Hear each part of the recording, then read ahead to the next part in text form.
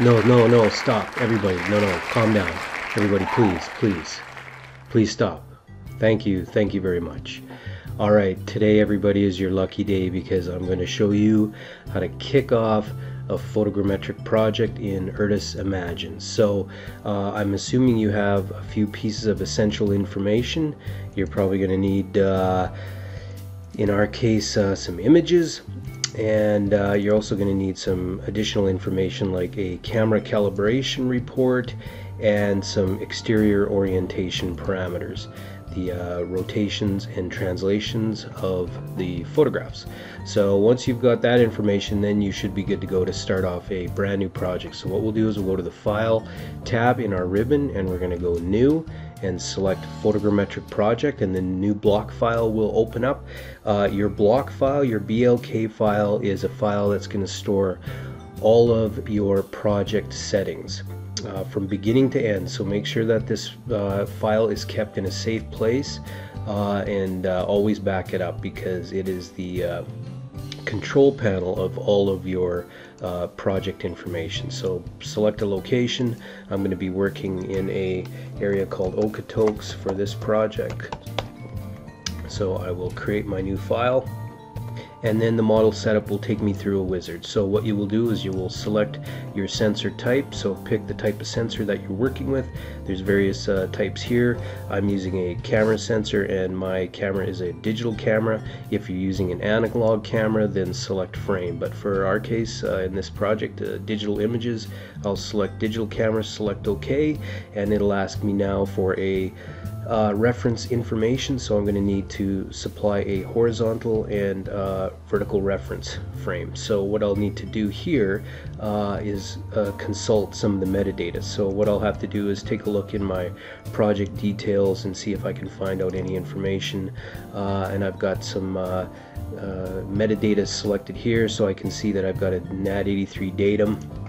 The coordinate system is UTM zone 12, so that should be enough for me to continue with this. So what I'll do is I'll click the set button and go ahead and find the coordinate system that I want to use. In this case it's UTM, and my sphere type will be, because it's a NAD83 datum, it should be a GRS80 ellipsoid, or spheroid in this case as they want to call it, and my datum name will be a standard NAD83.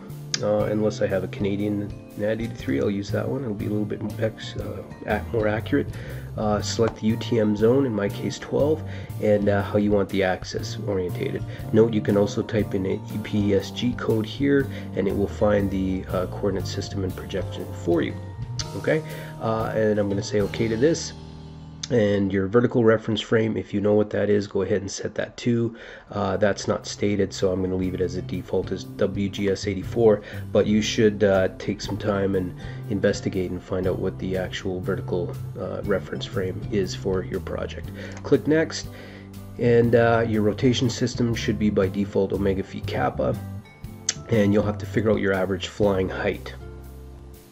So this is your flying height above the terrain, and if you don't know what it is, you can kind of figure it out based on some of the metadata that you have. So if you take a look at your exterior orientation parameters, it should give you a elevation above sea level, which is this column here. Okay, you'll check your own exterior orientation file there, and also if you know the area where that is. In this case I'm in Okotoks, you can go ahead and just kind of find a average terrain. So what I usually do is just go ahead and add in a path, you know, back and forth a couple of places, something like that. Say OK. Once you've got that path in there, you can go ahead and right click on the path and go show elevation profile, and that'll bring you up a profile. And notice that up here in the elevation section, it gives you lowest, medium, and high terrain. So in my case, my average terrain is about 1067. So that's my ground surface elevation.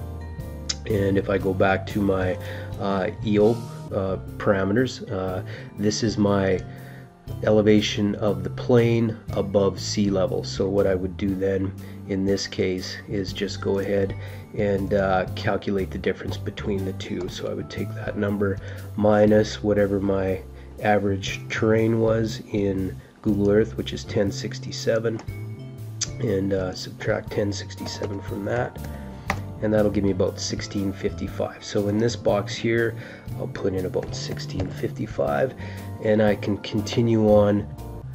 Now the next thing you'll want to do is probably go in and edit your camera parameters. So what you'll need to do is consult your camera calibration report. So go ahead and take a look at your camera calibration report, and you can see that in this case this is a Ultracam camera.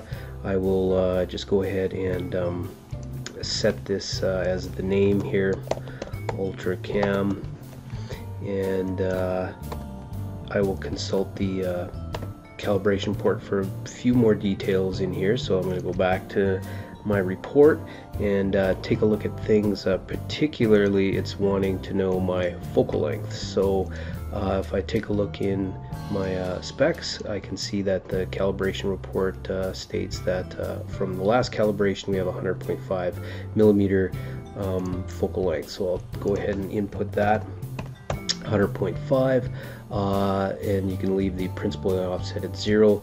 There's no fiducials. You can leave the radial lens distortion as blank, and it's always a good idea to save your calibration report in case you need it later, because we can always recall that information. Say OK, and from there we can click OK one more time to finish off the project, and that will set up all of our initial settings. So that's should take care of part 1 of setting up a project. Please take a look at part 2 of setting up a photogrammetric project, because there is also many other critical settings in there that you will need to set up as well. So take a look at that second part, and thanks for watching. Have a great day. Bye now.